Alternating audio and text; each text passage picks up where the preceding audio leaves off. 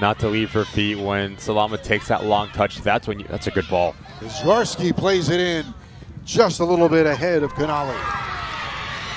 And the Hurricanes look like they get a goal there. And Miami with the curtain raiser.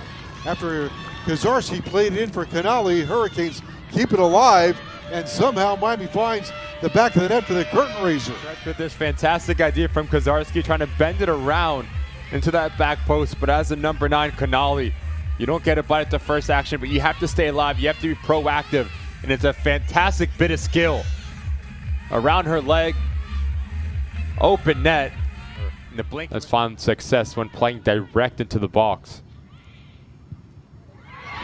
And Miami answers just like that. Ricky, you called it, and it gets deflected in, and Miami's leveled this game at 2.